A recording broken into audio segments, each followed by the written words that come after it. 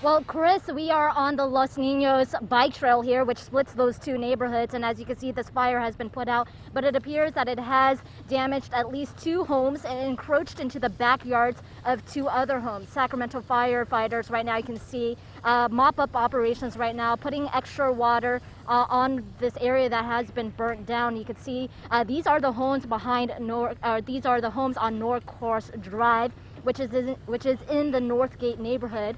This started within the last hour, and we are expecting more information to come out from the Sacramento Fire Department. You can see several crews here on scene putting this out. You know what? I changed what I said before. It looks like it encroached in a lot more backyards here. So at least 2 homes damaged and several neighborhoods, backyard neighbors have been burned. You can see also homeowners helping out firefighters, putting out these little hot spots here and there in this blackened earth.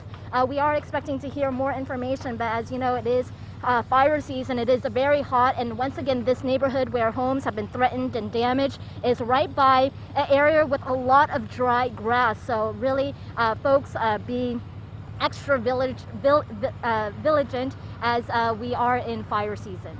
It is a good point. Just so heartbreaking to see those homeowners out there with their own fire hoses trying to make sure that their properties are safe.